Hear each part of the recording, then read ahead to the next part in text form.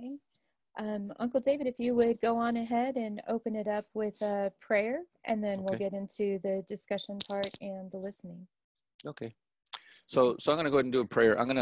I could pray in a number of different languages, but I'm going to pray in English, okay, so that we understand it. So, Dotatsin to Nancy, grandfathers and grandmothers, I ask that you look down upon all of us, look down upon our community, and bless us in a good way, grandfathers and grandmothers. This is a difficult time for us, and we're struggling with this disease that's all around the world at this point. And we look for you to help us to be healthy, help us to make the right kinds of choices and do the right kind of things, that you help us with the patience that we need to be able to just accept the way things are, and to not fight against them, not struggle against them, and just do what we have to do to keep ourselves healthy. We look for blessings and good health and abundance of love and joy and happiness and all the resources we need for ourselves and for our community and for our loved ones, for our families and friends. And so we really ask you, grandfathers and grandmothers, to watch over us and take care of us. Thank you for this time for us to be able to speak to one another and to look introspectively at ourselves and at our community, and to really grow in a whole different way, because sometimes we're too busy just to take the time and sit and talk and ground ourselves. So thank you for this opportunity to ground ourselves, and thank you for this opportunity for our Mother Earth to be able to heal from all the assaults that we have been putting upon her for so long, for decades now. And so we pray for our Mother Earth, pray for her healing and well-being, pray for all the animals, all the trees and all the plants, and let this be a time of good healing for all of us, and let us put aside our bitterness and our unhappiness, and just really find that health and healing that we need as a community, as a world, as a people. Amen. Thank you. I can see everybody smiling, eyes wide open, and really thankful to hear your words and to feel that blessing, not just only upon us, but upon Nigotsan, upon Grandmother Earth. So thank you everyone again for joining us. Going to open it up. Uncle David, where do you want to begin the journey? Please share with us. Okay, so I'm going to go ahead and get started. I'm going to share my screen here so that if you bear with me for a moment as I get everything up and going. Akia Neistok, who am I? And so I'm going to talk about our Apache community here, and here in Apacheria, here in Indeta. And as I talk about our community, I'm going to do it from the perspective of, the best way to tell stories sometimes is telling our own personal story. So I'm going to tell my personal story and the relationship I have to us and as a community, and embedded within this story is a larger narrative about our experience as Apache people. We have the intent of getting ourselves recognized with the state of Colorado. And the idea isn't to impose upon Apache people any way of being, but rather to get us recognized so that each and all the separate little bands will have their own way of doing things, but we'll have the formal recognition that we need to be able to extend some of the benefits to us that we need. One of the most important being, for at least from our community's perspective, being able to go out and pray in the way that we need to pray. So oftentimes our ceremonies are disrupted, and that's just not okay. And we don't always have the capacity to be able to respond legally because we're not always recognized. Now, we've made a lot of noise in our community here in this area, in the Boulder metro area and across Colorado, because many of our community members continue to hold the ceremonies anyway. But anyhow, so I'd like to be able to begin there so we have a context from where we're going here, and talk a little bit about myself. So let me begin first by talking about who we are as a people.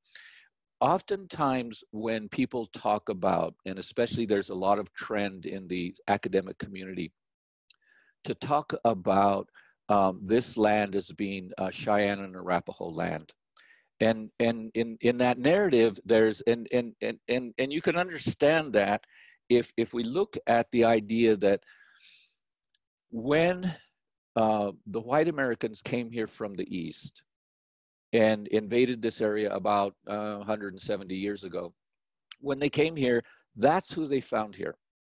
And so when you walk into a room and you find a group of people in the room, and then you kill them all and you take possession of the room, whatever stories you heard walking into the room are the only stories you're going to have. What you don't have is a history of that room, and that's what happened here.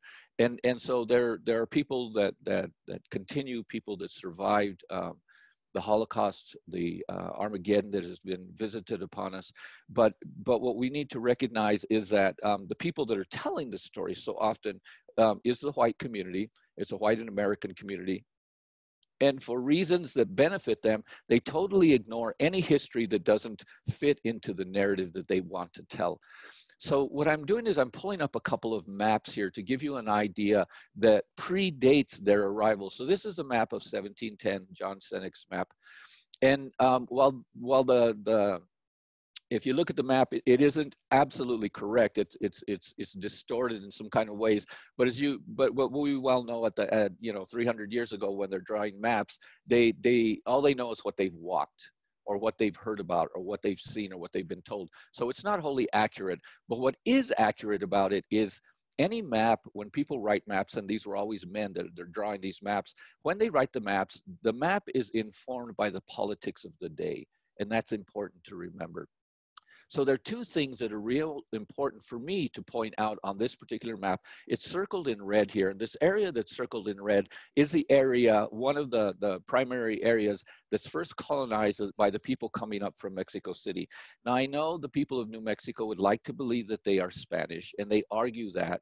And there's a whole reason for that, and I'll get into that a little later. But they keep saying we were occupied with that this place was colonized by the Spaniards. The fact of the matter is the country Spain did not exist at that time. There was no Spain. There was Castillo and the people of Castillo that came and colonized this area. But most of the people that actually colonized this area weren't even from the Iberian Peninsula. They were from Mexico City. And the people that had colonized Mexico City were primarily Tlaxcalans. So we have a handful of people that are descended from the Iberian Peninsula, because recognize they've already been there for a few generations before they come up here. And they come up from Mexico City and they colonize this area. So it's mostly Tlaxcalan people. This is in the history books. You can debate it with me if you like, but I encourage you to do the history. So here's a map, and here's what they find when they come north. There's a territory that is already occupied, and it's occupied by two primary peoples, right? The Nahua-speaking people, and the Nahua-speaking people are the people in the pueblos, all in up and down the pueblos. They mostly speak Nahua. That includes the Hopi, the Tiwas, the Tewas, the Piro. They're all these people. Plus you have some of the Yaquis that arrived a little bit later. These are all Nahua-speaking people. And then you go to the Comanche, the Shoshone, the Utes, the Paiutes. These are all Nahua-speaking people. So they've come into an area that had a name already, and that name was Tehuayo. So you can see that written on here, Great Tehuayo. It's the northern outpost of the larger Nahua community that extends all the way down into Costa Rica, okay? So that's one name. The other name for the area is Apacheria or Indeta. And you'll see it, so when you look on the map, you'll actually see Apacheria, and you see all the different Apache peoples that they have listed on here. So let me take you to another map. It's a little more recent. This one's about 100 years later. This is a map in the 1800s, 1803. And you see the same area. Now, they have the area that they've colonized as Nuevo Mexico, if you look upon the map, and it's the area that is in blue and red. It's outlined it has a line of blue and red. And that's primarily the area that has been colonized by the people coming up from Mexico City. But all the way around it, and particularly in the north, are all these different Apache groups that they're naming, including the Caralanas, the Jicarias, the Gilas. There are all these different groups there. So what's real clear about this is that we're talking about Apache territory. Now let me take a moment to talk about that. From Montana all the way down into New Mexico, along the eastern side of the mountains, what we call the Front Range in Colorado, there were villages. And there were villages that were all walking distance from each other. So right here in Boulder, Colorado, where I live, there was a village. There were a couple of villages here, actually. One right up against the mountains and one out a few miles out into an area that's called White Cliffs, I think it's called. And these were Apache villages. You go up north a little bit, and there were a couple of villages in Lyons. You walk south a little bit, there was a village there in an area around Golden. You walk further south, there were villages there in Colorado Springs. And so there were villages all the way up and down this front range, down into New Mexico, all the way up to Montana. The Apache people extended all the way out into Bear Butte in that area. We were up in Montana in that area. The Athabascan people extended all the way up into Alaska. These are all related linguistically. But this front range was settled. It was settled. These were not nomadic people. Our people were settled people. We had our villages. The anthropologists will tell this differently because it fits their narrative. But what happens is our settled villages were disrupted.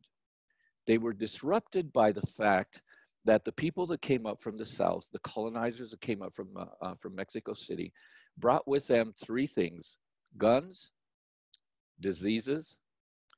They're seeking gold, so they're greedy, but they also brought diseases with them. So these are the things that they bring up. And they brought the horses. So as they bring up the guns and the horses, these are now something that are of interest to people in the area. So what happens is what they implemented and instituted was a slave trade. Now they instituted this slave trade long before they got here into this area colonizing.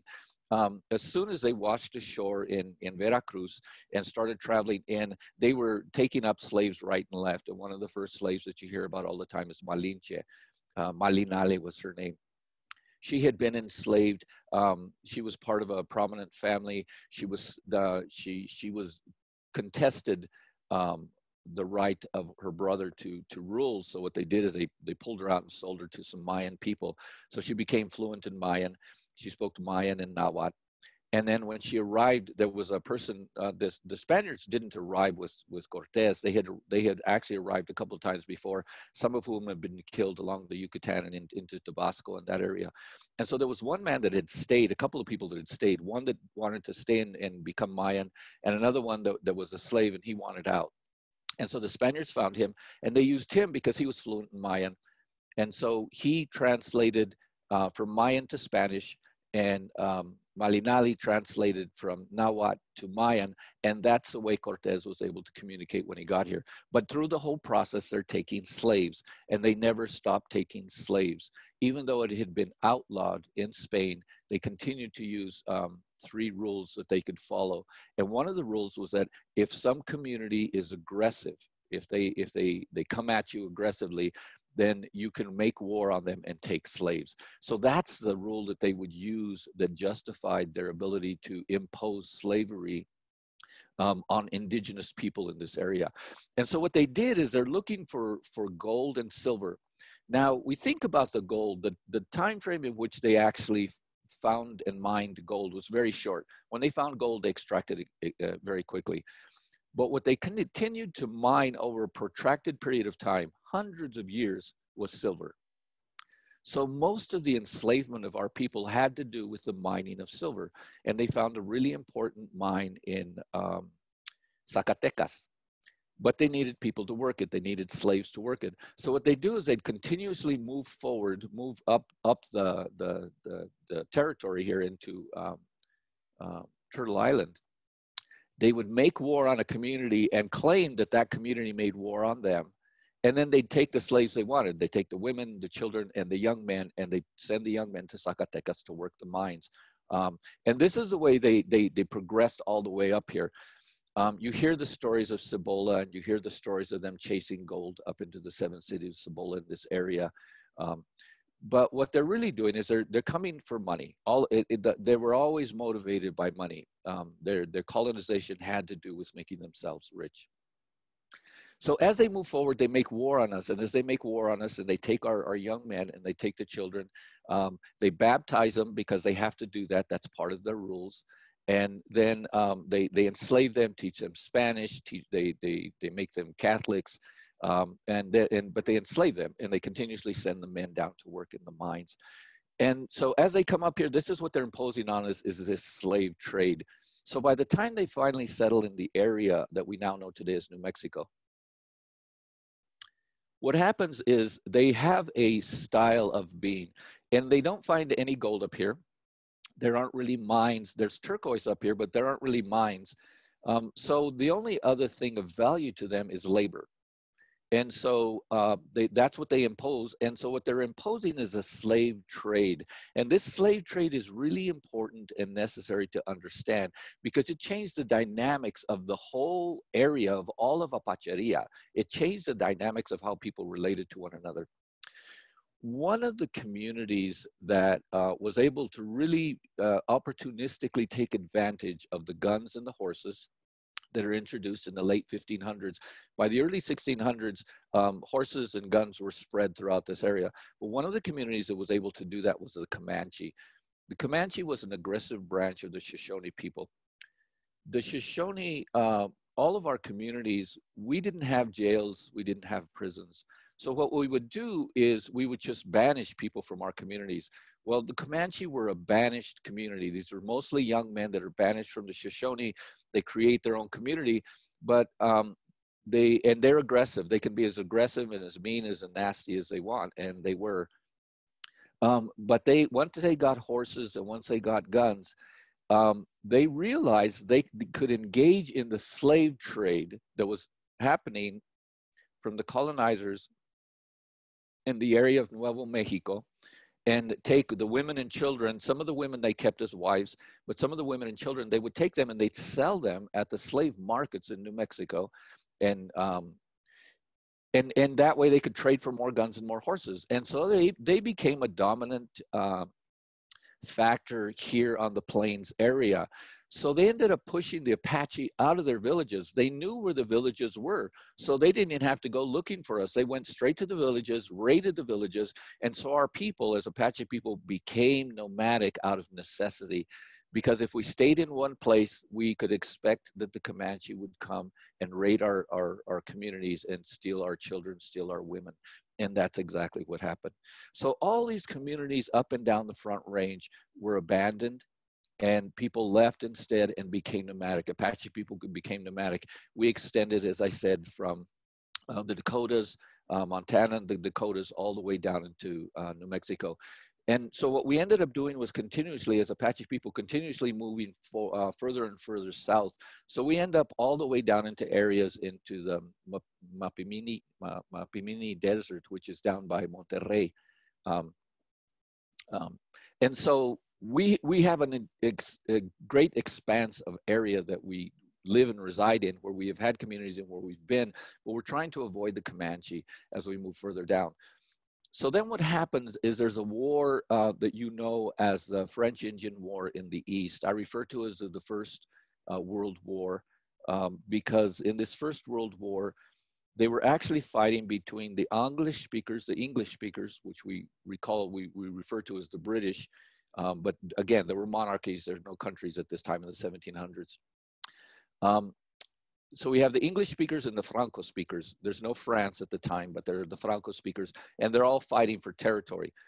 The Franco speakers have claimed a lot of the area we now know as the United States. So most of the South, all the way up the Mississippi and up into Canada. And so they have this war that they call the French-Indian War. These two communities are fighting. They're fighting in Europe, they're fighting in the Philippines, they're fighting in India, and they're fighting on Turtle Island. Which is the United States, Mexico, and Canada. And as they're fighting, the English speakers end up winning. But what they start doing is pulling native peoples to be their soldiers in this war, in this First World War, in this area. And so there were some communities that were disrupted by that war. They're trying to get away from it. And they began slowly to migrate away from the Great Lakes area. And they come out into this area, eventually arriving in the early 1800s. And these are the Arapaho, the Cheyenne, and the Sioux peoples. And I say Sioux because it's Dakota, Lakota, Nakota. So the Sioux peoples come into this area. So they're not actually here in Colorado until the 1800s, the early 1800s is when they begin arriving. And then within 50 years, then the white people have come from The Americans have come from the east and colonized this area, and that's who they encounter, is the people that they've been pushing west. They encounter them here. So this isn't Cheyenne and Arapaho and Sioux land. This is Apache land. This is also Ute land. That it was Nawa land and it was Inde land. And these people have all been displaced, first by the colonizers coming up from the south, and then the colonizers coming from the east. So this is who we are, but this has been forgotten. But as Apache people, we've been very adaptive. And so what people don't recognize about is what the people that came up from the south introduced the Castellano, the Spanish language. And we had to learn that language, and we're enslaved. Our children are being stolen and raised in these communities. Sometimes we escaped and went back to our communities, but now we're fluent in two languages. We speak Inde and we speak Spanish out of necessity. And so Spanish becomes the lingua franca that we're able to use to communicate to other people. So when Geronimo and some of the others had to deal with the Americans, they were speaking Spanish to them. They weren't speaking Apache. And that's how they communicated. And so what happens is we're able to move through cultures back and forth. And that's what we do. We become involved in the slave trade, either as the people that are being stolen and enslaved, or the people that are also part of, because we need guns and horses, that are stealing children, other people, other communities, Indian children, and selling them at the markets in Mexico, in New Mexico. So because all of this is happening, then we are absolutely being displaced. This is our land, Colorado, all the way up to Wyoming, Montana. This is all Apacheria all the way down into Mexico. But as different peoples are coming in as a consequence of colonization from the south and then from the east, then we're being displaced and moved around, but we're adaptive. And so out of necessity, we're Apache people, but you know, if we need to, we can be New Mexicans, we can be vecinos, we can be Genízaros, we can be, and we have been. And then in the 1960s, we become Chicanos. Because we're still resisting colonization, but we're also adapting to the changes. So we see a lot of people who are actually from Colorado, New Mexico, Arizona, Texas, these areas, and we're now calling ourselves Chicano. We're still brown people, we're indigenous people.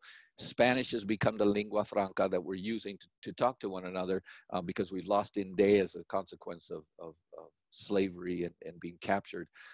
But we're still, we still know who we are, and we're still living in accordance to some of our old codes in terms of how to relate to one another, the things to respect, the things that we have taboos around, like bears and snakes and owls. And we're still eating the same foods. Now we've adapted, and instead of corn tortillas, we're eating flour tortillas that the Spaniards brought up from them, the colonizers from Mexico City brought up with them with wheat. But we're doing that. We're still eating beans. We're still eating chili. We're still eating a lot of our foods. And so we haven't changed. And if you go into the different communities, if you spend time with Apache people, if you spend time with Navajo people who are also Apaches, if you spend time with people from the Pueblos, and you spend time with Chicanos, you find that their mannerisms, their cultures, their ways of doing things are much the same. There may be minute differences in belief systems or in prayer or in language, but for the most part, we're all still the same people. We want to divide ourselves because that's what white America would like for us to do. And we continue to divide ourselves, but there's no need for that because we're all the same people speaking two primary languages, Nahuatl. Although people in the Pueblos say, oh, we speak Tiwa, we speak Tewa, but it's all Nahuatl. They're all derivatives of Nahuatl language. And then the other one was Inde, and is the other language, the common language. So these are the languages that are common, and this is a little bit of history. And I wanted to put this in context because people, you won't find this history in history books. I had to do a lot of research, a lot of talking, and a lot of interviewing of people to find out that we are descendants of the slave trade. That many of our people, our ancestors, our grandparents were part of the slave trade. They were stolen from their families. They were enslaved and they were released, and later on they're called Genízaros. And then they set up their own communities throughout New Mexico and up into Colorado. So while a lot of the people in southern Colorado and New Mexico want to call themselves Spaniards, they're actually descendants of slaves. and they're descendants of the Apache people, they're descendants of the Paiute, of the Ute, of the Comanche, the Shoshone, a number of different indigenous communities, because we're all stealing each other's children and all engaged in this slave trade. So let me talk a little bit about who I am. So here's another picture, a little bit closer, the same area. And as you can see, once again, all the way around the northern areas are all these different Apache groups. I think I counted over 13 different Apache groups they have listed in here. Once again, just confirmation that we're in Apache territory. So, you know, we had a meeting a few years ago, our community, the Genízaro Apache of this area, met with the people from New Mexico who regard themselves as Genízaro, mostly from Abaque and Ranchos de Taos and some of those areas. They came up and we had a meeting, and I thought we had a good, robust conversation. Unfortunately, they think of us as a diaspora. Now, if you think about that word diaspora, diaspora are people that are outside of their own territory, that have spread out. So if we think about the Black people, the Black communities in the United States, they are a diaspora because their original homeland was in Africa, and they have since spread, and you find Black people all around the world. The same is true for all communities. So the white people being here are a diaspora. They're not really from here, they're from Europe. But we are in our own territory. To call us a diaspora as if the place we came from was Abaque is just not true. We were stolen from our homelands all the way up here in Colorado, Wyoming, all these areas, taken to New Mexico, sold into slave trades, and then released, and then given sometimes permission to settle grants, land grants that extended up into Colorado. So to assume that that's where we came from is just erroneous. It's just wrong. All of this is our homeland. We are Genízaro people, a very contemporary term that we're using to refer to ourselves as indigenous people, but we're on our homeland. We've always been on our homeland, and it extends pretty much from Canada down to Costa Rica. So we're not a diaspora. I just want to make that clarification for those people that are making that claim. When you look at the contemporary maps today, this is what they're going to show you. And when they show the areas of Colorado, they show the Ute, the Southern Cheyenne, and the Arapaho. This is a post-Treaty of Guadalupe Hidalgo map. And so it shows the Sioux and the Black Hills, which was Apache territory. So it shows the Cheyenne in Wyoming and Colorado, which was Apache territory. It shows the Arapaho here, which is Apache territory. And so what happens is this is a snapshot that is taken from the white colonizers from the East, the way they look at us when they got here. But what is not taken into account in this particular map is what had happened before.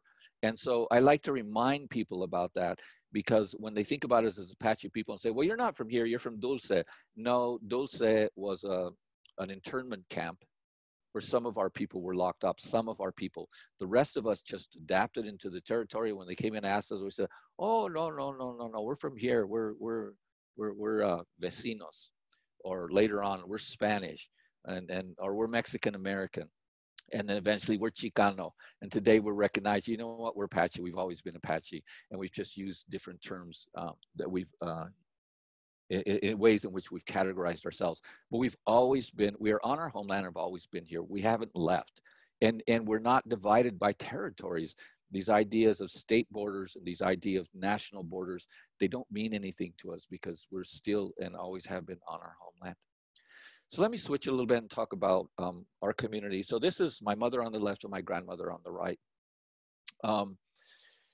Apache people, this is my grandmother had one faucet coming into the house, and this is in Lahana. This is in Lahana, Colorado, a very modern place, if you will, but she still has an outhouse. And this is when I'm growing up, and this is back in the 70s, 80s. And this was an area where there was a very intact cultural community, an indigenous community that was plowed down so the pickle factory could go in and take over that whole area. And then they were given $5,000 for the homes and displaced. At that point, $5,000 wasn't enough to buy anything. So they all end up in low-income housing. So an intact community disrupted. This is part of the continuation of colonization and what I call gringuismo, and I'm okay with using that term. Now, when people ask me, well, you're Spanish, I've been to Spain. Now, we do have Spanish ancestors that I could claim if I wanted to claim that. But I've been to Spain, and I promise you, I'm not Spanish. There was, in fact, the whole time I was in Spain, I was very, very angry because these are the people that came and colonized us. You know, we're out there doing work with groups of communities there in Spain. And a couple of people actually apologized, and they said, we're so sorry for what's happened to you. But the majority of them could care less. And the fact of the matter is, all they wanted from us was money, was gold and silver, and that's what they took. But I have a great grandfather that came here during the Mexican-American War, so the mid-1800s, and his name was José Nieves Madrid. He came over and he came with his children, and Nieves is one of his children. So these people came over, they were fighting the war on the Mexican side and then just stayed here and stayed in New Mexico. So they lived in New Mexico and southern Colorado, but they end up marrying our Apache women, my Apache grandmothers. And so this is one of them. Another picture of them, he's on the far left. And then on the far right is my grandfather and my grandmother and their first child, Isabel, which was my auntie. And so these are old pictures that are taken, some reference that we have of them. This is my mother's side of the family. My mother's on the left there, and my grandfather and my grandmother in the middle. All of these people are gone except for an uncle. They've passed on to the spirit world. On my dad's side, there's a longer story which I won't share here about my great grandmother here, who's Apache. When you look at her, there's no question that this is an Apache woman. She was forced to marry my grandfather. I'll leave it at that.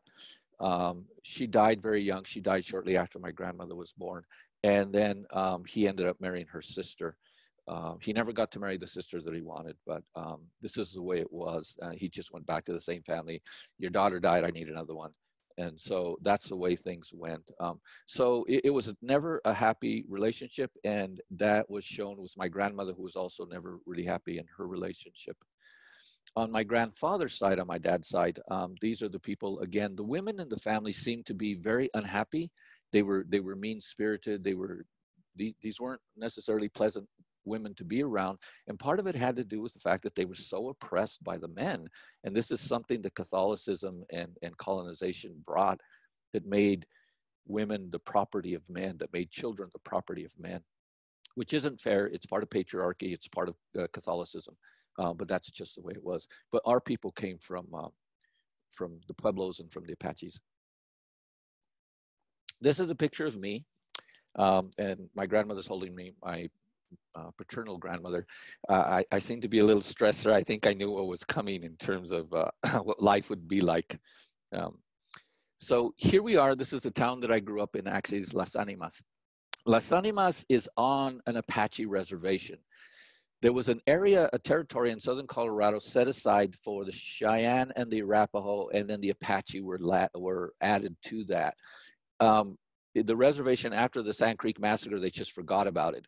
But this is the area that we were assigned to, and this is where I grew up. This is where my mom's family lived. Most of them lived there. In fact, behind my mother in this picture is the house that my mother's sister lived in, that my auntie lived in. So my cousins are there.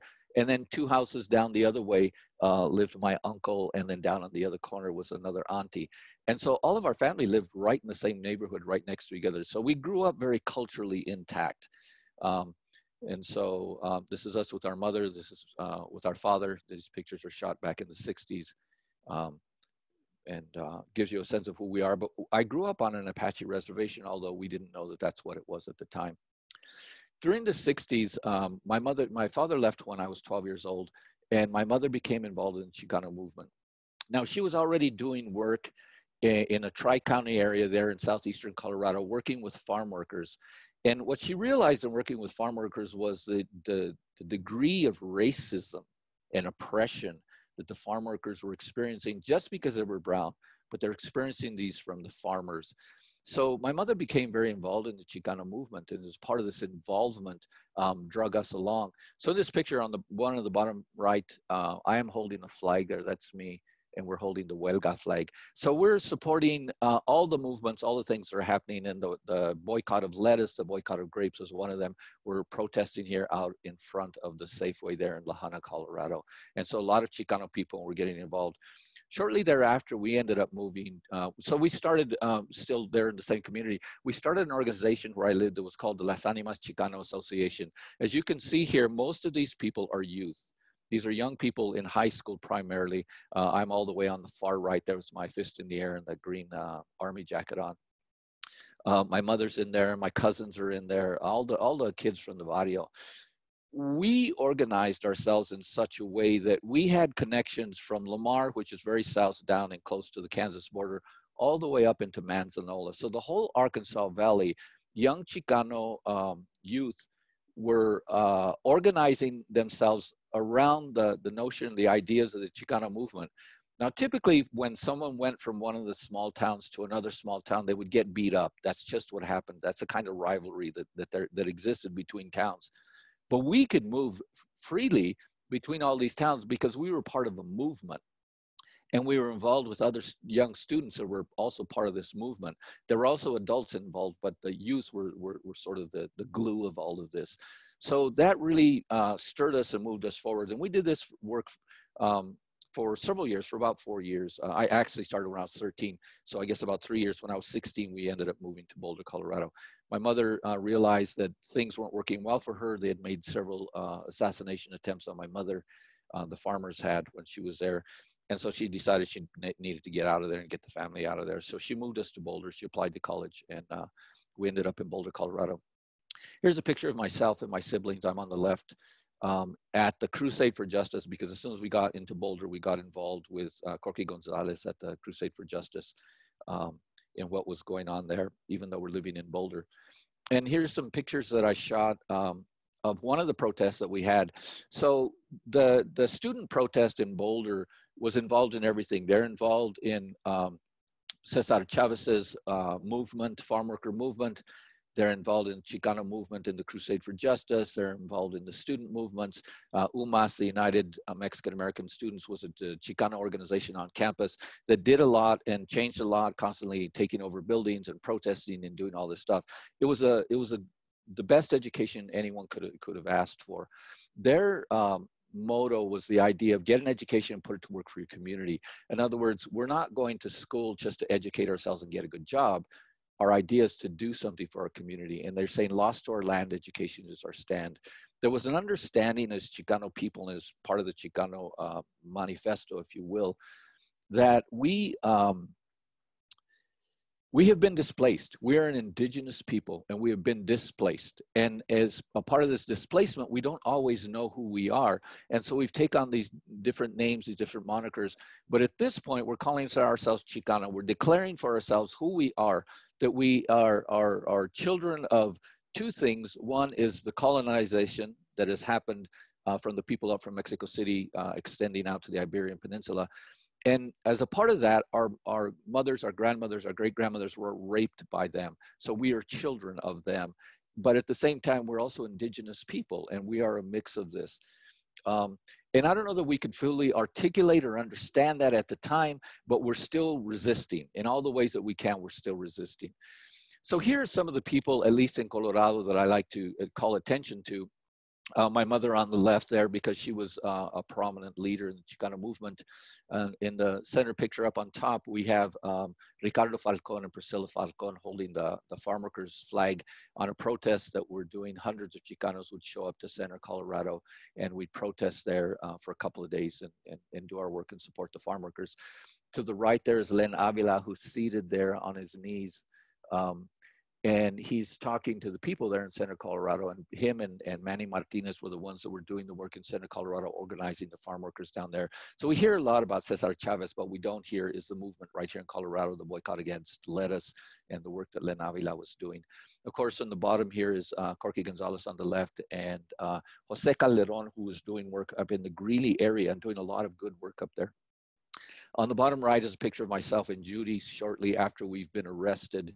And charged with vandalism for spray painting a dumpster because we're organizing for the March 17th rally after Luis Jr. Martinez had been killed at the Crusade for Justice. A year later, we're organizing that on March 17th in 1974. So here we are. I'm a part of this. There are a lot of people, and I have left on the left some names of some people who were part of the movimiento. A lot of times women are left out, but there were some prominent women that were doing work. Shirley Otero has done a lot of work and helped to turn things around in southern Colorado and claim back some of the land from the land grants that was taken by Americans. Taylor in particular was Taylor Mountain. So good people doing work and a lot of women doing work, but these are Apache people who will continue the struggle, who are no longer affiliated or recognized by the BIA tribes. So the Jicarilla and the Mescaleros and the Lipanes and San Carlos and some of the others don't recognize us as their relatives, but it doesn't matter. We know who we are, and we continue to do the work and continue to do the struggle. And although we call ourselves Chicano or we call ourselves something else, and today a lot of people unfortunately are taking on terms that are really, really outside, like Hispanic and Latino or Latinx, and they've really missed the whole notion of who we are as an indigenous people. The fact is we still are an indigenous people on our homeland here in Colorado, deserving of recognition for that. Some more pictures. In the upper left is, again, the students, Chicano students here in Boulder marching. That's a picture that I shot down there. We have the bombing that happened in 1973 where Luis Jr. Martinez was killed and a number of Chicanos were beat up there at the Crusade for Justice. On the bottom left was the march that sort of incited this bombing from the police department. What happened is people had taken over at Wounded Knee. My auntie was there, Conico Minjares. And so in the front here, I have a picture. You see a black beret from the Crusade for Justice there walking with the Lakota people, and the Lakota people are leading the march, and behind them are thousands of Chicanos that are supporting this takeover at Wounded Knee. Now, in some ways, people would like to separate them and say, well, it's the American Indian movement, the Chicano movement, but it was never separate. Chicano movement has always been an indigenous movement. And while we're supporting what's happening at Wounded Knee, we're also at Wounded Knee. There are Chicanos in Wounded Knee during the occupation, and there are Chicanos that were always a part of the movement, the American Indian movement. So it's never been separate. When we began to recognize this and move as an indigenous community, the FBI recognized the potential of this. And they realized there were more Chicanos than there were American Indians, at least people identifying that way. And as a consequence, that could be problematic. So that's why they did what they could to disrupt the movement and get some of our leaders killed, and they were very effective in what they did. And so that's part of what was happening there. That's why they bombed the Crusade for Justice. On the bottom right is a protest. Once Kiko Martinez, who was one of our people and accused of sending bombs in the mail, had to leave, and he ended up in Cuba. And he was there for a period of time, but when he returned, they caught him at the border, arrested him. They acquitted him of all charges, but this is one of the protests that we have where people are marching in support of Kiko Martinez. Here's a picture of me just before I'm headed off to start life on my own, leave the family and start my life. I ended up in college in 1975, in the spring of 1975. And so here's a picture of me there taken in what we call the Cedars, which are south of La Junta. I have to talk about myself as someone who's been involved in it was the gay movement, and that's what it was called. And over time, at this time, Amendment 2, they introduced the term queer and readopted that term. So now we say the queer movement. But I was also part of Boycott Colorado. When they passed Amendment 2, I was the figurehead, the speaker, even though there were a lot of other people, in particular some women that were doing the work to initiate this boycott. As a consequence, Colorado lost about $20 million because of this boycott. What we're trying to do is stop the oppression of the passage of Amendment 2, and eventually we won it in the courts. And from there, we actually went to the March on Washington, one of the largest marches, over 1 million people from the gay and lesbian community went there. And you can see me in the black and white picture on the upper right. I'm filming the event because I was working for Channel 12, and I'm filming this stuff and getting it and trying to document all of this, because people forget about these movements and these things that happen.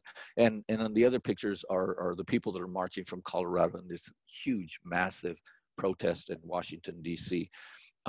Years later, I became involved at that point with the Two-Spirit community. We're at a gathering here in New Brunswick in this picture. And this is Beverly Little Thunder, one of the leaders of the Two-Spirit community, one of the organizers of these Two-Spirit gatherings that started happening in 1987, and they continue to happen up until the present. And in the mid-1990s, I began holding gatherings here in west of Boulder in the mountains. And people came from across Canada and the US to be a part of it. The difference between our Two-Spirit gathering and the international Two-Spirit gathering was ours was specifically spiritually related. People came here to sit on the hill. It was a spiritual camp, and they came here to learn the ways that had been forgotten. And we forget that people were displaced with the Termination Act in the 1950s and moved into the cities.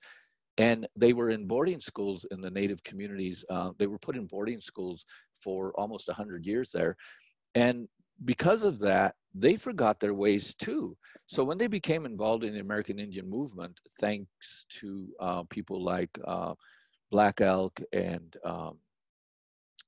Crow Dog and some of the others, they found their way back onto a spiritual path. At the same time that Chicanos are learning from them, so are the American Indians learning from them, particularly the urbanized Indians. So this camp that I was holding was to take people back and help them to learn their pathways back. At the time, I'm running ceremonies with permission from my teachers. I'm running the Inipis and stuff. And I began attending other Two-Spirit gatherings in Montana, in Oklahoma, and different places, and trying to instill in them the need to, one, be more diverse, rather than just be all male gatherings, Two-Spirit gatherings, that it needed to include women, but they also needed to include spirituality, that we can't be who we are without a spiritual movement. And I think that that's something that we learned in the Chicano movement, is that it's not enough of a movement. If it's just a movement of anger, the anger dissipates at some point, and then you're left with nothing. That you have to incorporate a level of spirituality, and we find that not as Christians, but we find that as Indigenous people in our rituals and our ceremonies. We were invited to open up for a huge conference that was happening here in Denver. This happened a month after my father died, so my hair's cut short here as we're doing this, as we're beginning this journey. But I'm organizing the community. I started the National Two-Spirit community, the National Two-Spirit Society across the country, and there are chapters that are extending all over. Here's one of the marches that we went to in Denver. This is a gay pride, but we have a community of people that have come from across the country to join us here. And eventually I'm invited to speak at the Millennium March on Washington in 2000, bringing Indigenous people from across the country. We got a permit, so we were able to put up a teepee. We set that up, and we held a ceremony while we were there. And then we also opened up that march by drumming as people just are initiating the march. So it was a lot of work. I spent a good number of years with traditional healers from different communities. This is mostly Elena Avila here, Elosochi, who are two of my teachers. So I studied with Lakota people. This is Beverly Little Thunder and I in Washington, D.C., with Muriel Ashmore, who's no longer with us, Lakota Oneida, who taught me how to put people on the hill, put them up for their, what we call vision quest, Blechaya, or Teonetzawalitzli. Ehecateo Coatlinchan, Mictlan Ehecateo Coatlinchan, Mexica Aztec from Mexico City, who I learned from. I didn't apprentice with him, but I did study with him. Elena Avila, who I did apprentice with, who's a curandera, and you can find her books if you go searching for them. Elosochit, who is my madrina, and the one that gave me the name Atekpatzin when I completed my studies in curanderismo. I've also spent considerable time with Robert Cross, who's Lakota, and I've danced with Raul Tlaloc Chavez, who's danzante of Grupo Huitzilopochtli.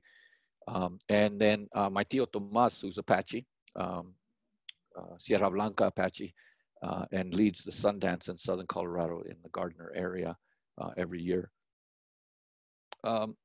Cindy never missed a shot. Heoka from the Shinchagu Lakota people asked me to carry her altar for a period of time because she didn't think she was going to live long enough to pass it down to her children. So she had me carry her altar, and I studied with her for 4 years. And then Sonora, who's Chichimeca, who's from Amatlan in Mexico, with the concheros, who's the one that taught me how to play the concha. And so these are some of my people that, the teachers that not all of them, but some of the teachers that I studied with from myriad different, from Mexico City, all the way up into South Dakota, people that I'm studying with in the different ceremonies that we're holding. So let me jump here to today in a little of what we're doing. I've been talking for a long time, so I need to close it up. But let me say that, today we have to think about the ceremonies that we're doing. When we think about the Sweat Lodge ceremonies, it's a place for us for prayer, and it's a place of us where we strengthen our beliefs, and it's one of the rituals we participate across communities.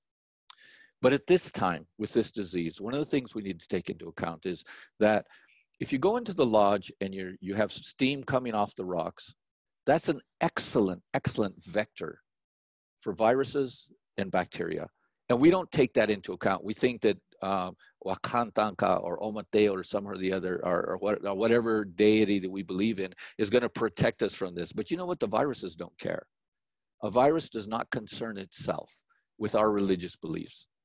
And the virus is just looking for a host. And so these become vectors for transmission of diseases. And we've seen this over time in our community. We have a rule: if you're sick, if you've been sick, if you have a cold or a flu, please don't come to the ceremony. Don't come and spread your disease with other people. And so that's what we need to think about today as we lock ourselves in. Who are we? What have we endured? What have we had to put up with? We have many ceremonies that we go through that strengthen us and give us help. And these are great ceremonies, but the fact of the matter is sometimes these ceremonies can be vectors for transmission of diseases. And that is not our intent in what we are doing. So I encourage all of you to stay safe, to be well. Remember that the work that we do as spiritual community, it's very simple: chop wood, carry water. We always have to, it's always about giving back and being respectful of the community that we're in, but also remembering who we are. Our intent as Apache people is to get ourselves recognized so that we have the permissions that we need to continue to be Apache people in the ways that we want to, the ways that we need to, and the ways we need to express ourselves. So I'm going to finish there and leave it up and let our host bring us back in. So thank you. Thank you. Oh, it's just such an incredible journey that you've had, and we're so thankful that you were willing to share that today with the community, and even more so the foundation for legislation that's in progress that we're working on to recognize the 9 bands. Our history personally has overlapped in many places. Growing up as identifying as Apache my whole life with my grandfathers, it was such a blessing to meet you and to have heard of you from family. They gave me certain clues, certain genetic clues, certain genealogy, certain words, certain language. And it actually has been the language that I have found that connects me, and the protocols that we all carry that we have in common.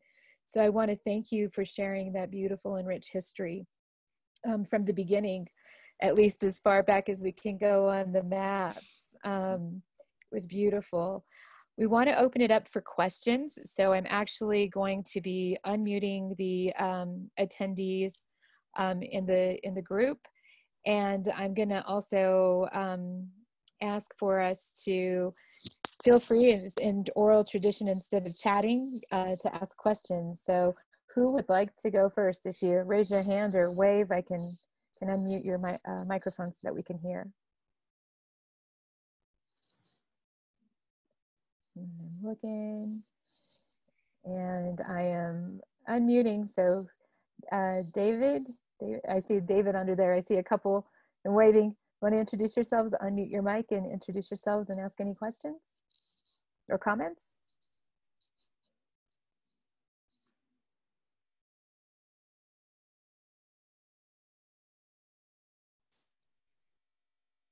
I'm trying to get to you, Zoe, and to get to Sky. Hello, Yvette. Welcome. Welcome, Yvette. Con permiso. Sí, con permiso. Go ahead. Atekpatzin, it's Shotzin. Uh-huh. I wanted to ask you, was there a point like here in Colorado or in the Southwest where the Eastern colonizers met with the Spaniards? Do you know what I mean? Like, Yeah, yes. So what happens is when we think about the Treaty of Guadalupe Hidalgo, one of the people that that's not always recognized, Shivington and that whole group of army that they trained right here in Boulder, Colorado, that went down and killed everyone at the Sand Creek Massacre, were the same people that actually went down into New Mexico and claimed New Mexico for the United States. So the point at which they are fighting with, they simultaneously did two things. They're simultaneously fighting against the Texans who are trying to claim New Mexico for the South to include slavery, and Colorado is a non-slave state. They're simultaneously fighting the Texans, but they also are claiming that territory for the United States, as opposed, and that's when they're also fighting against Mexico. So they're doing all this stuff simultaneously at the same time.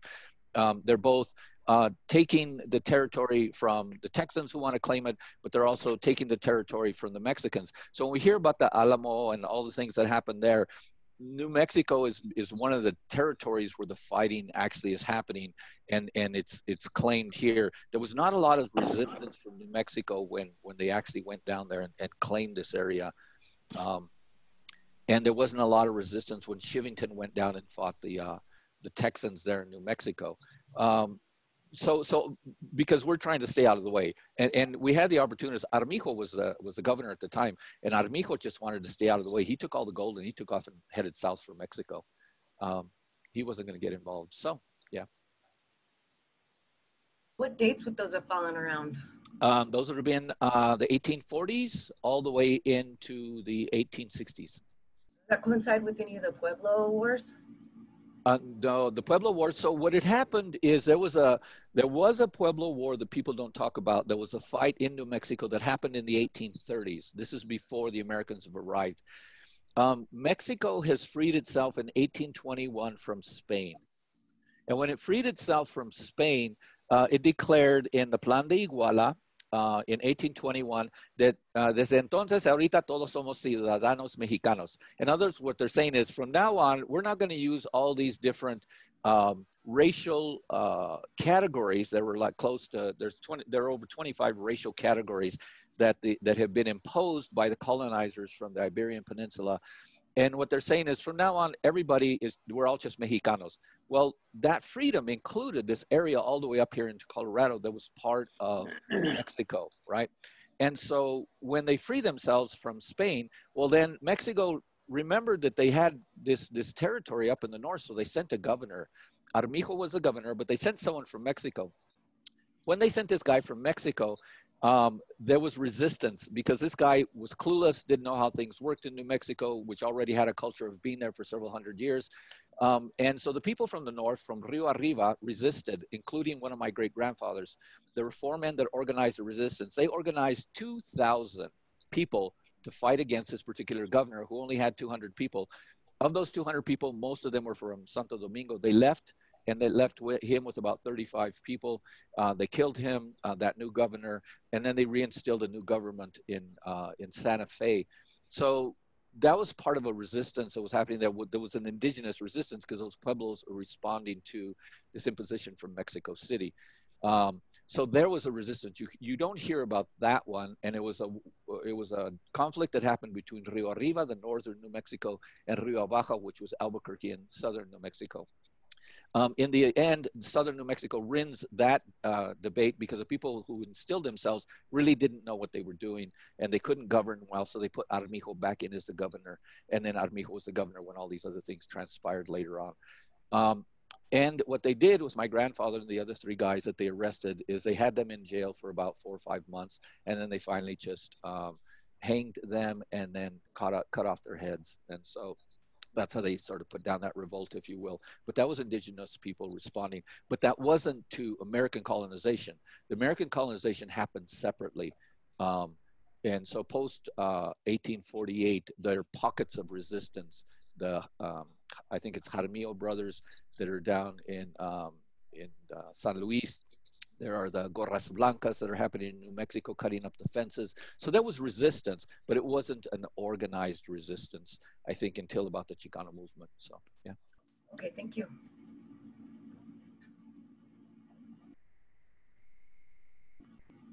There are other questions?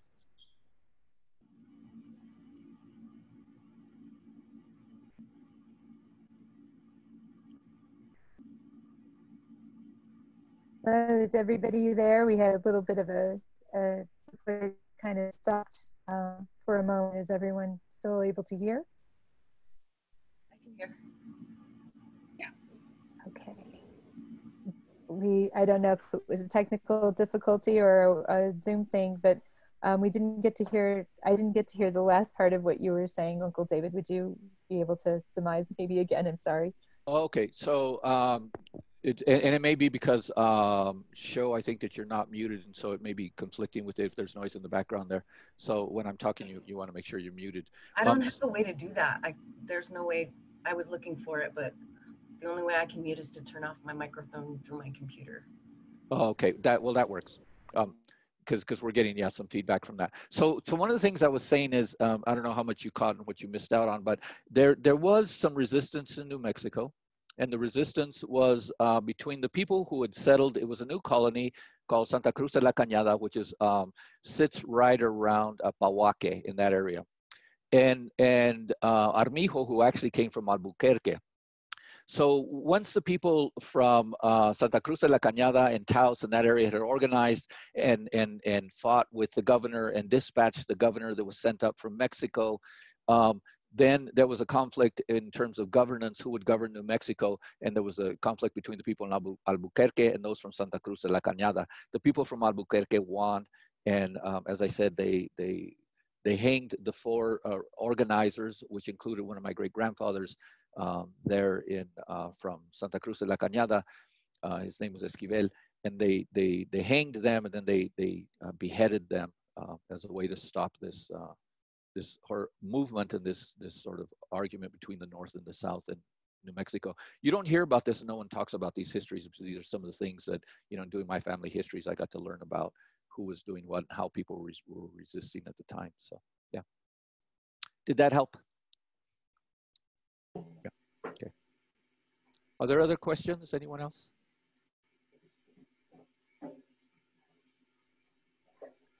I actually have a question. As we go forward as the Apaches de Colorados, what are some of, I know that we've talked about ceremonial reasons, but what are some of the other concerns that we have for our people as a detribalized population? What other things should we be aware of as we're working together to gather community? So ceremony is where we have found the most conflict with the white world that we're living in today. So when we want to do our fires, or we want to do our ceremonies, or we want to do our drummings, that those are the ways in which the police show up to try to disrupt our ceremonies, and that's where we see the conflict. But it's not the only conflict.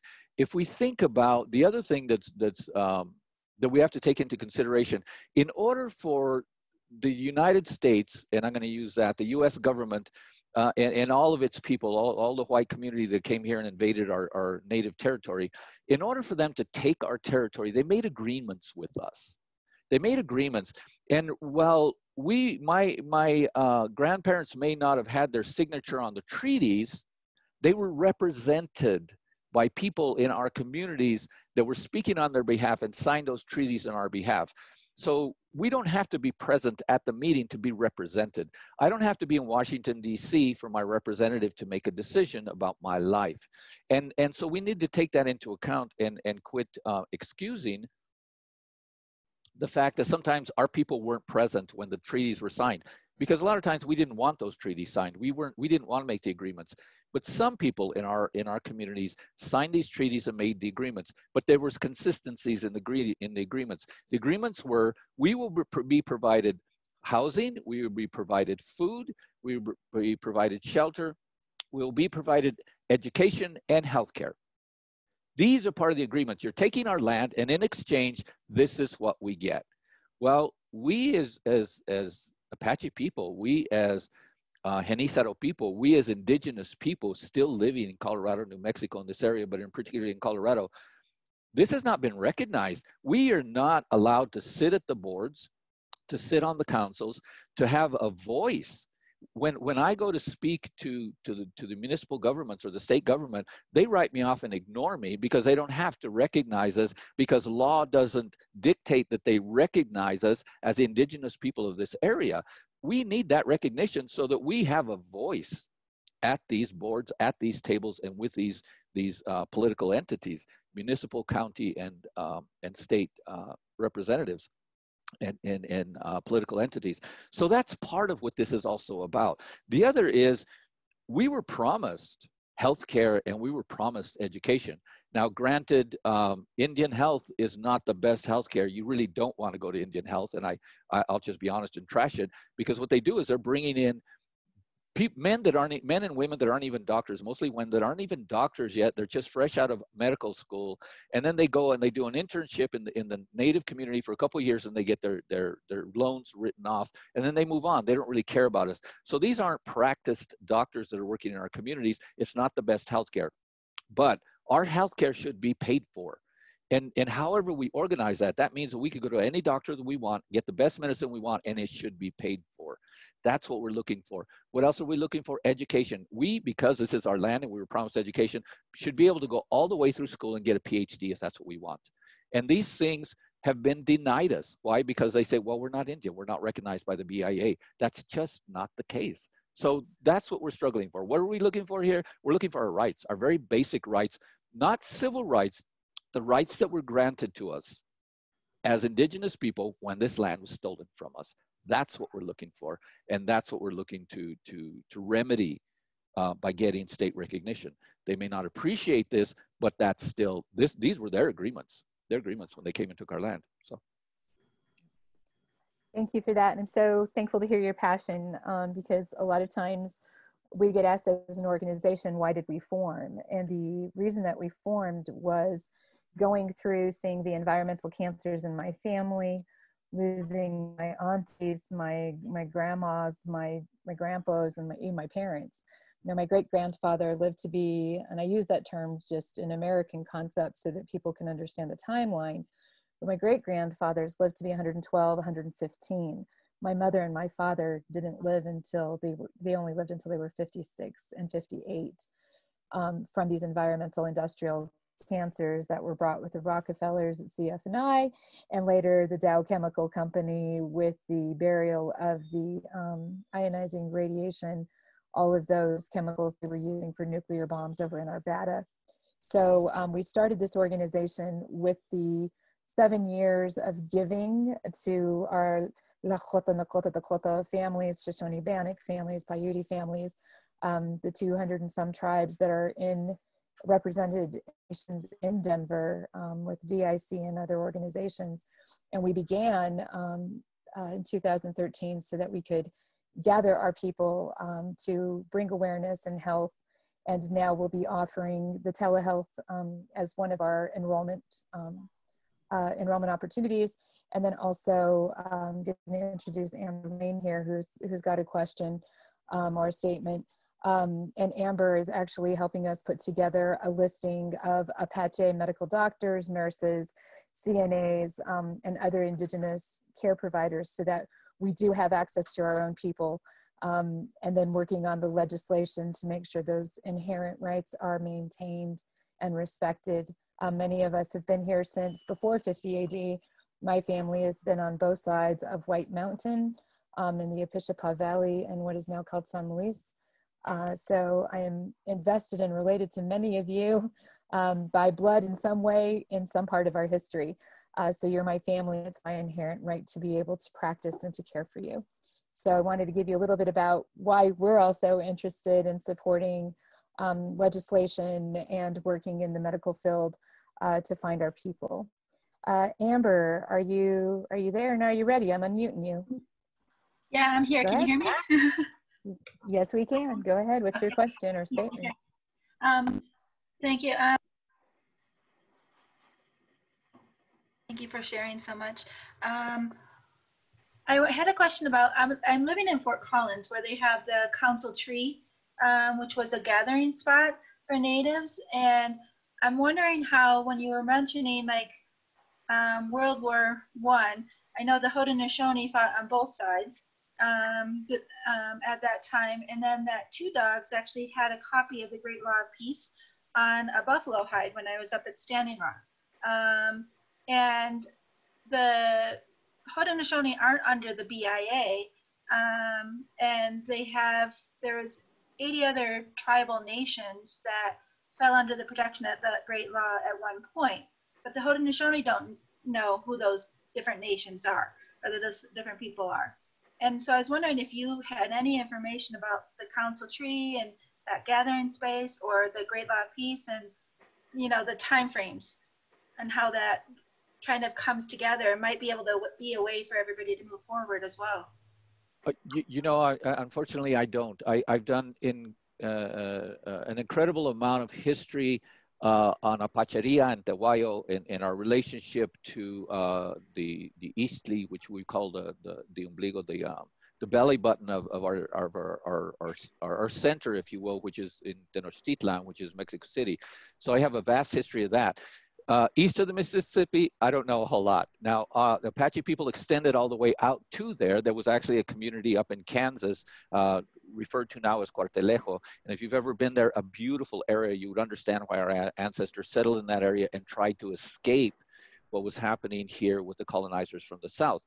But what was happening with the French-Indian War was really, it really was a war between the English speakers, and the French speakers, who were trying to claim territory and pulling our communities into that. And our communities were just trying to survive up in that area. And so they're just trying to choose a side and obtain guns and whatever. And some of them, as always the case, just wanted to get away. So that's why we have the Lakota people, the Sioux people, the Cheyenne, the Arapaho, that are just trying to get away. This is all happening in the 1750s. That's the time frame when this is all happening. But all I can speak to is the arrival of the people as a consequence of that First World War. Hold on. 1, 2, 3. Well, thank you for that. And that was one of the questions that Amber had actually asked me, and we've discussed before. And I wasn't sure, as Apaches, the way that we were raised was that we were very independent, not chiefs, but captains.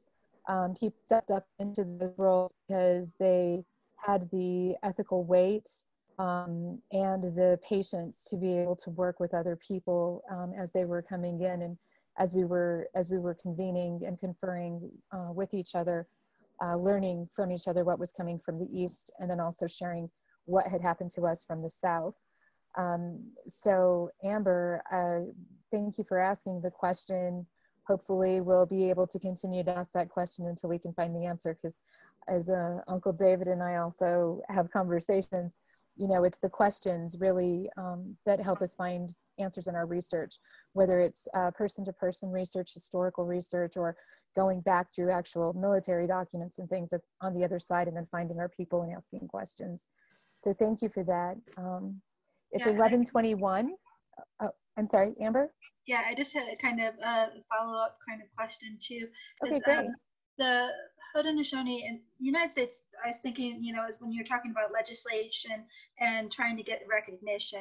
In 1987, the Haudenosaunee were recognized as the founders of real democracy. And treaties trump at this point. And I was wondering if there's any way, just a question to consider, to be able to find, those nations or those people that fell under that protection of that great law and use that as leverage, because the Haudenosaunee aren't under the BIA. And so if you could explain like the difference too between, BIA, state, federal, a little bit, just so I understand it a little more. Okay, so very briefly, I think that there are, we're well aware of the communities that have made treaties with the colonizers as they came across, and we have to, in this case, we have to speak about the English-speaking colonizers, the U.S., if you will, as it's extending itself. They are making treaties, and the people that made treaties can fall back on those treaties and say, this is the law, and because it's the law, then this is what we can exercise in the law.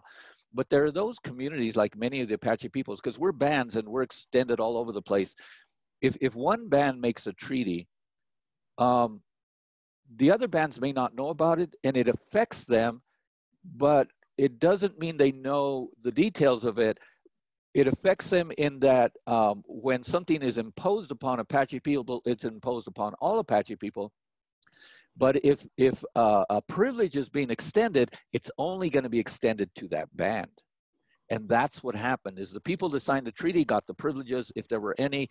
The people that weren't there, sorry, you weren't there. But that's, you know,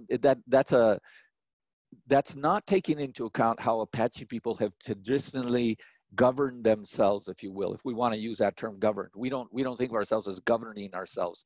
We are very independent people, and if we get state recognition, we're going to extend our form of governance and not an imposed form of governance on us.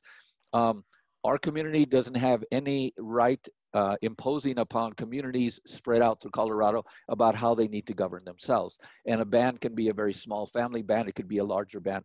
But when we come together, we do things collectively, as has always been our traditional way of doing things, but we don't tell each other what to do. That's just not our way of doing it. So setting up this idea of a chief or a president or a chief or a chairman, I mean, that's not how we govern ourselves. And that's not what we're trying to impose. What we're trying to do is recognize that we have many different bands, many different communities in Colorado that are all Apache that need to be recognized so that we get the privileges that were promised us. But it's up to us to determine how we're going to extend those privileges, and it's not going to be by an outsider's standard.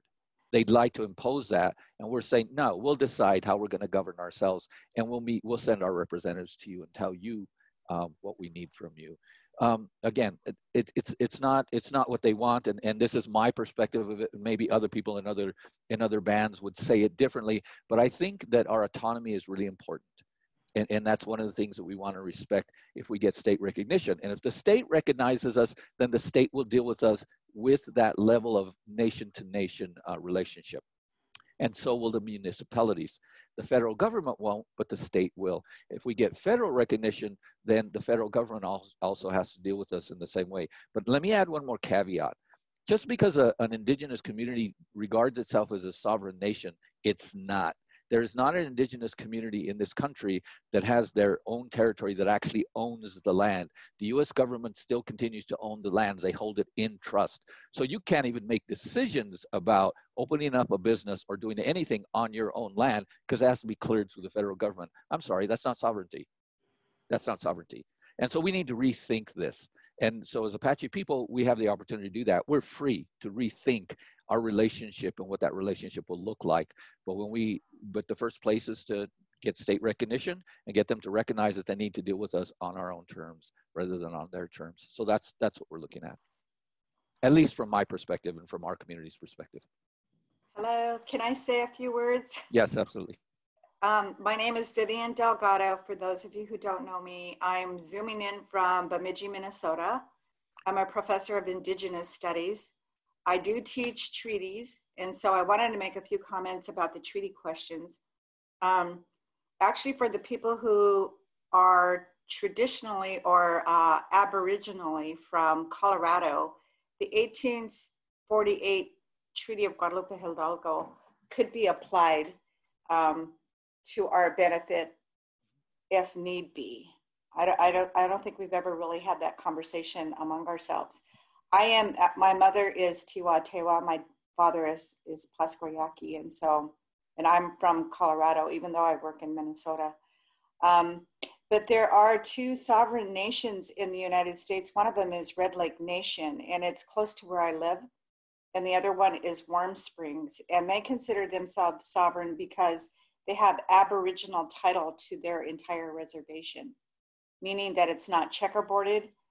There are no white businesses on those reservations. They do close their borders.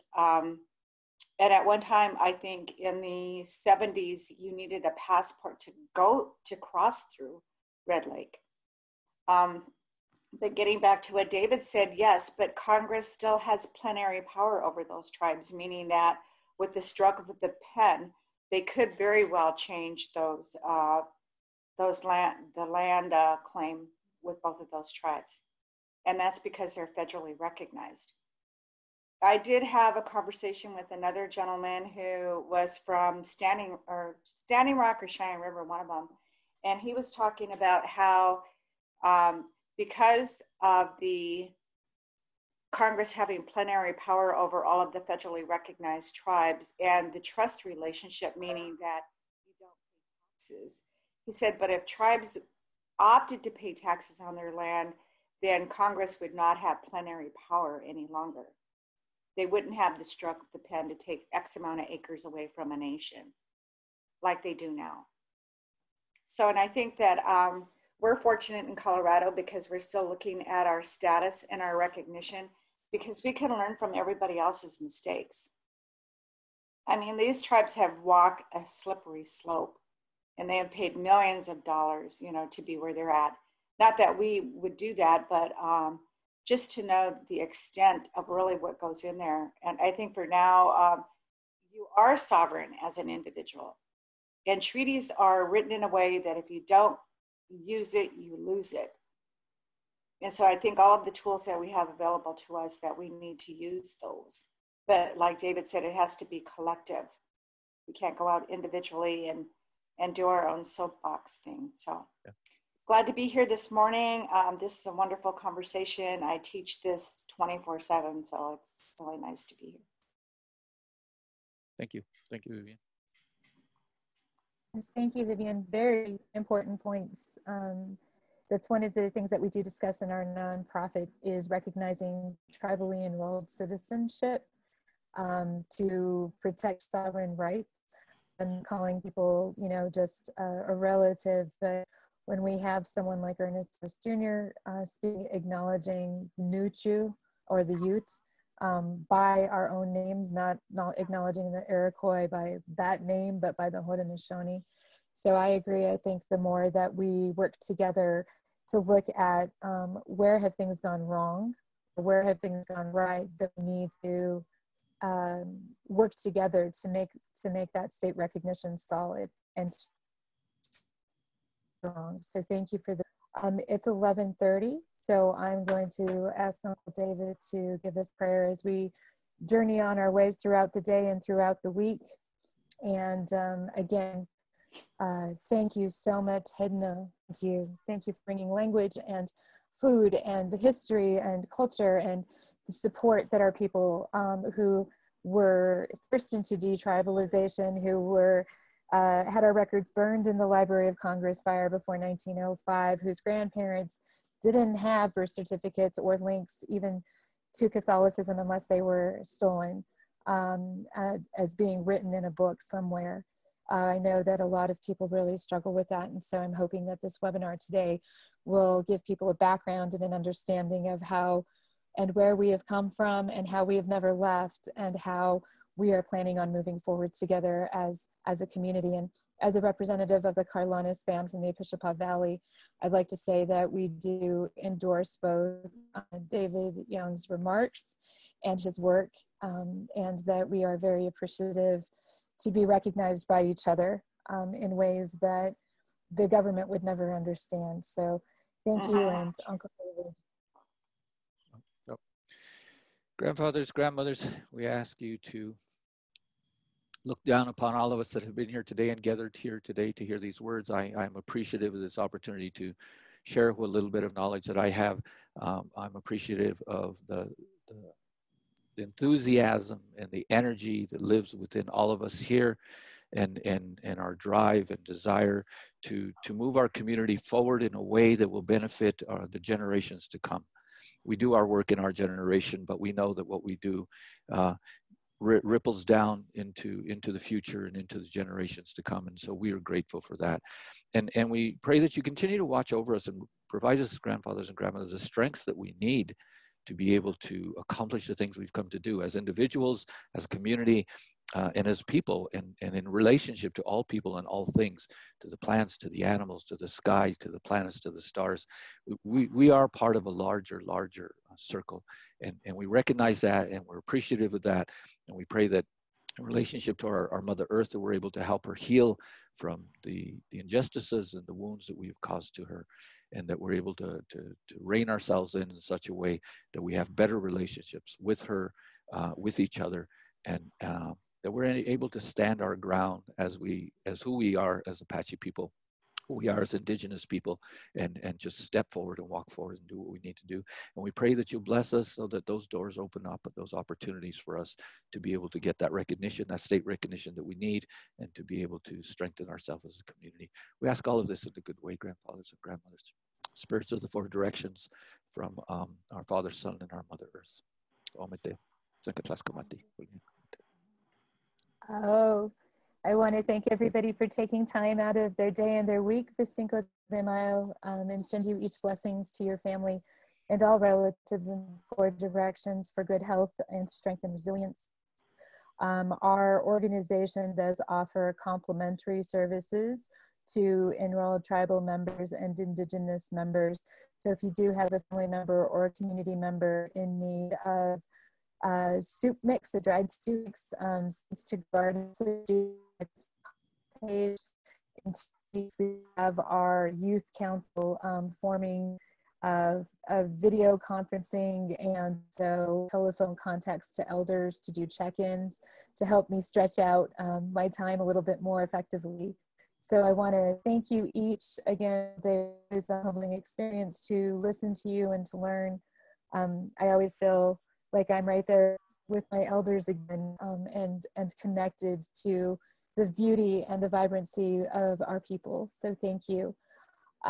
Join us, and we'll be looking at our book, Herbal Gardens Wellness event line. We do have 2 community talks that are going on the weekends. Saturday at 11 a.m. do a general community talking circle just to discuss going through with impacts with COVID-19, identify needs, identify resources, and just generally explain how we're all doing. And then Sky Yarbrough, Sky, would you give just a brief little intro about the Indigenous and Native Elders with Disabilities Circle? Could you give us a little talk? Are you there? There you are. Good afternoon, or almost afternoon, everyone. It's an afternoon for me because I've been up since 4:30. So typical artist.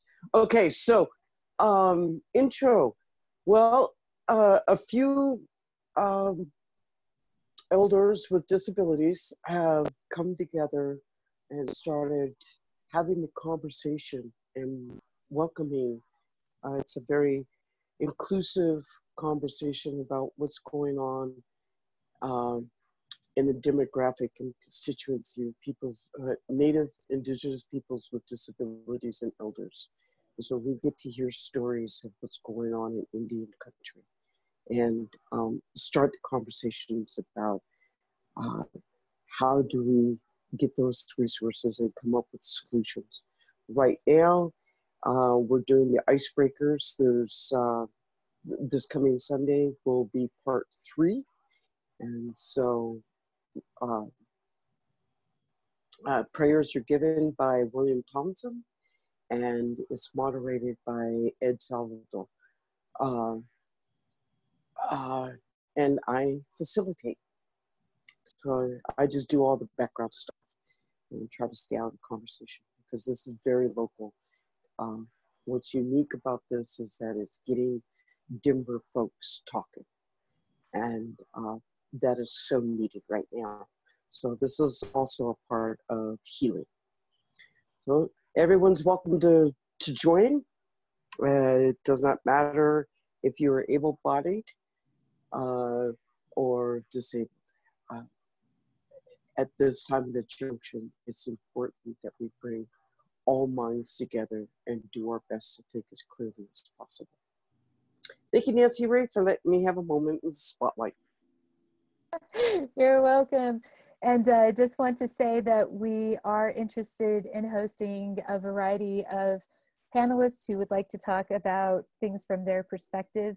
This is part of the Chinook Fund organization's funding for us. We were granted a $10,000 grant for our voices and the legislation that we're bringing forward to work with our elders and for resources. So we do want to hear from other community members. We enjoyed listening into just cultural perspectives. You know, we each grow each time we share, and we each expand that connectivity and make it stronger between us when we listen. So again, I just want to say from Herbal Gardens Wellness today, thank you to Uncle and author David Young. You're going to have to tune back in to hear about his book. Uncle David, did you want to give us an update on the book before we say goodbye? So the book is on curanderismo, but it's also historical, and it's also part of an idea of resistance. You can't have healing without resisting the things that make you sick, and part of what makes us sick is colonization. So we have to speak about that. In the process of trying to get it published, and I'm looking at a date of about July.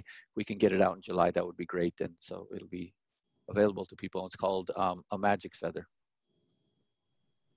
Well, thank you for that, and we'll look forward to before July or maybe right after publishing, having you speak more on the curandismo. Sorry, I have aphasia from epilepsy, so I can't pronounce things right all the time. But we would like to have you back and host you again. So again, we want to say thank you and blessings to you each on your day. Have a good one. Thank you for joining. Thank you. Thank you.